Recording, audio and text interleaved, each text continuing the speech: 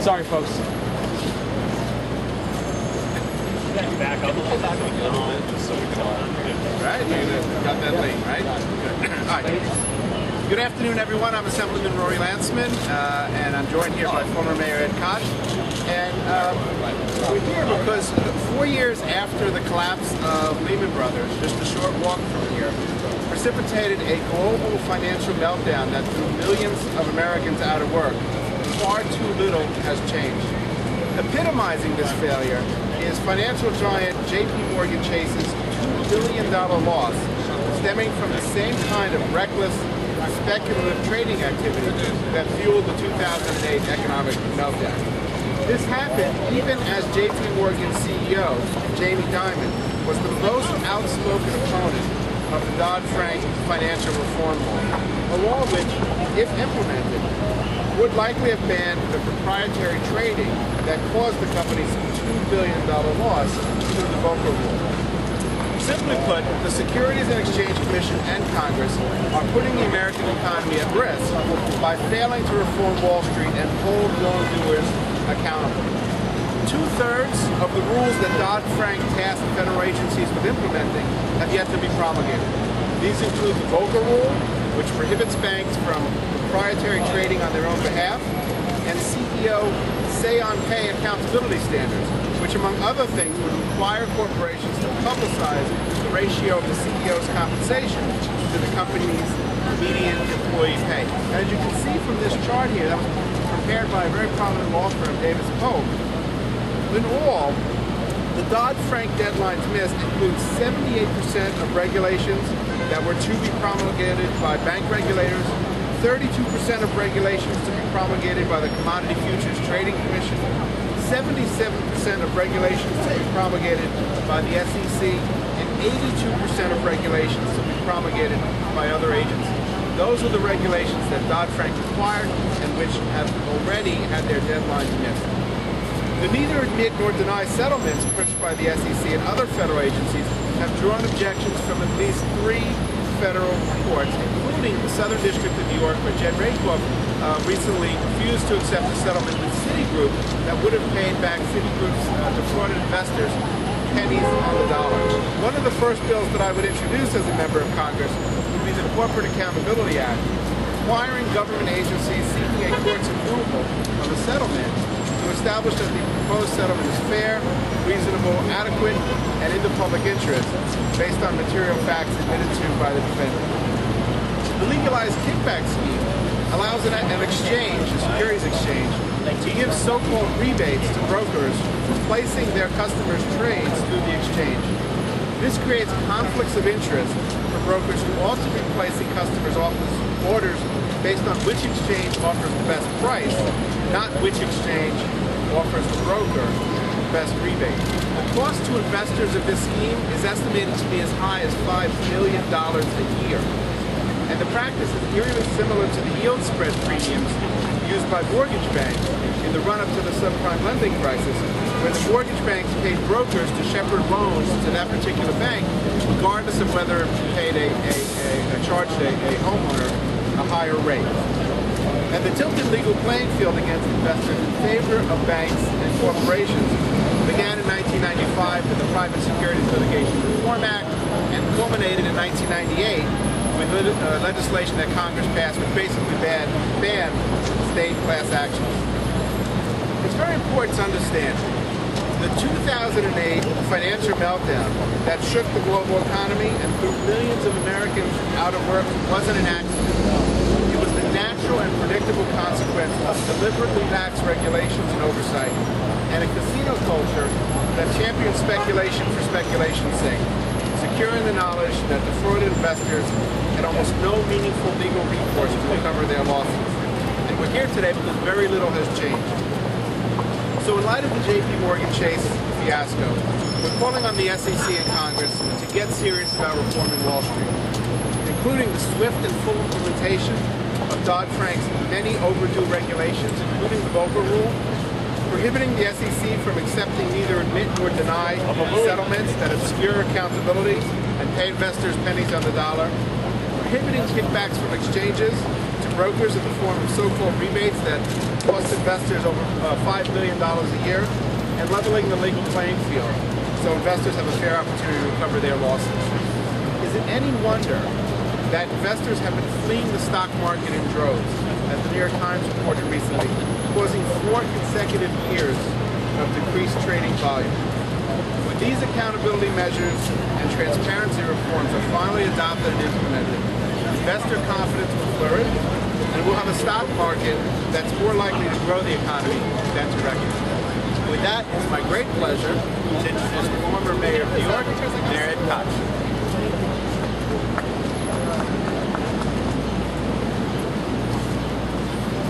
I'm here because for the last several years, I, along with others, raised the question, why is it no one is being criminally pursued of the major corporations and the CEOs who are responsible for so much damage that was done to the American public as a result of the Great Recession? I want to make a point. I believe in capitalism. I have most of my own money invested in the stock market, and I've done reasonably well. And I've basically recovered from the recession. But I also believe that we cannot have a stock market that's unregulated. And we know that the banks, and there are lots of good banks, and I'm not suggesting that there are huge numbers of criminal culprits running around, but I am suggesting there are some. And I am suggesting that they be pursued criminally. I know that in the last State of the Union address, President Obama said he was appointing, first he said he was directing the Attorney General to form a special unit to look into the skullduggery and to pursue people criminally. He said it specifically. I'm going to read it to you. It's very short. This is what he said in his address. And tonight I'm asking my Attorney General to create a special unit of federal prosecutors and leading state attorneys general to expand our investigation into the abusive lending and packaging of risky mortgages that led to the housing crisis. And then there was applause in Congress. And then he went on to say, this new unit will hold accountable those who broke the law, speed assistance to homeowners, and help turn the page on an era of recklessness that hurt many Americans. I haven't seen the prosecution. I don't get it. What's happening? And again, I don't know what happened. But the reason that we decided to do it here is because Jamie Dimon is leading the fight to prevent regulation. Now, in a way, what happened here at J.P. Morgan has effectively done him in as a leader. He's no longer the hotshot. To apologize, and so he's no longer leading that fight. They'll get somebody else.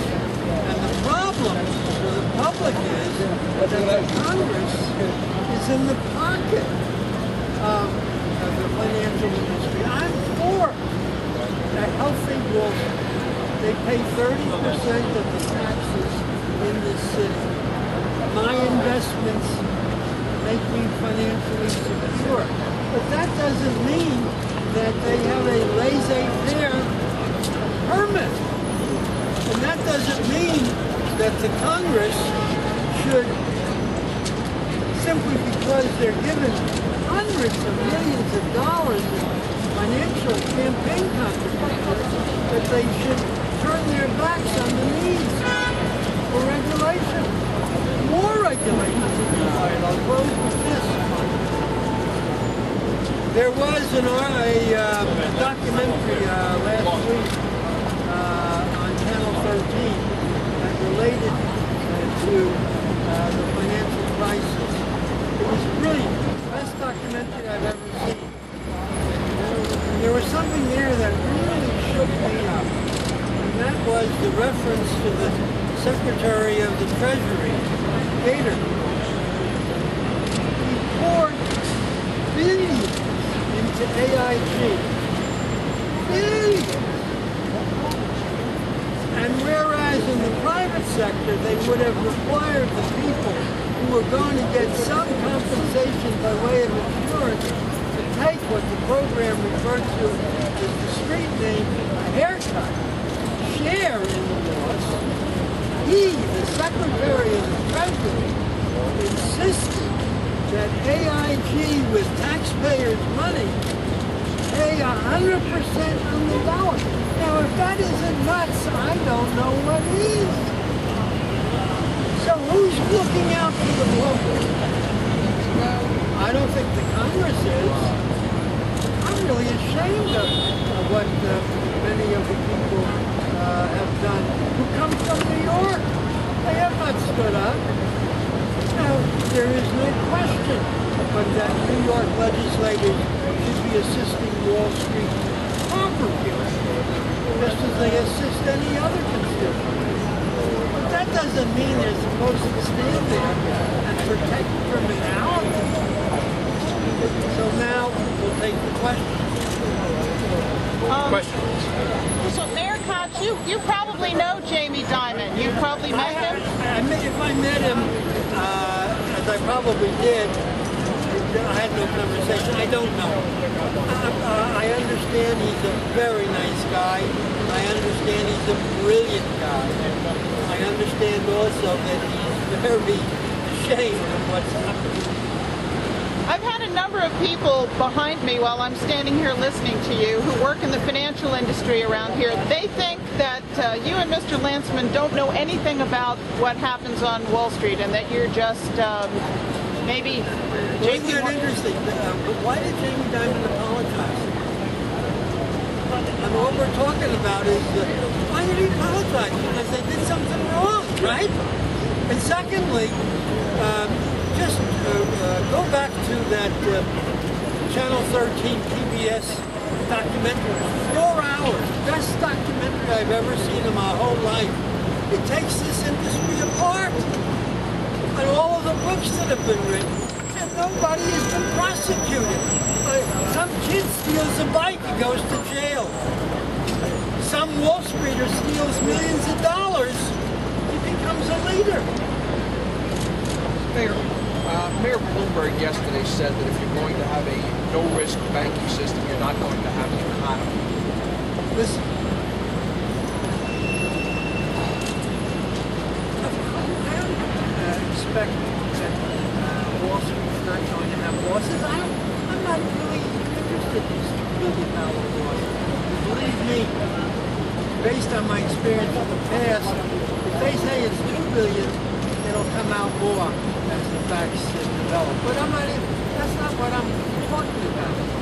Didn't the president say in his State of the Union he was going to have a special unit formed to look into the chicanery? Maybe he did. But where's the, what was that, Mundell? Where's the meat? Where's the beef? Do you think that the mayor has blinders on because he comes out? I'm not criticizing him. The mayor is very protective of the city of New York. I think we are very lucky to have Mayor Bloomberg. He's one of the great mayors in the history of New York City. And he is worried about the fact that Wall Street, which pays 30% of all the taxes that the city gets, will somehow or other suffer. I don't want Wall Street to suffer any more than he does. I mean, but protecting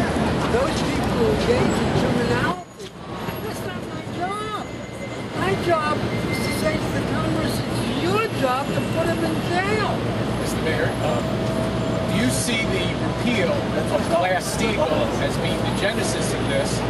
And if so, do you believe that Gramm-Leach-Blackley should be rescinded and Glass-Steagall reinforced? Let me say this.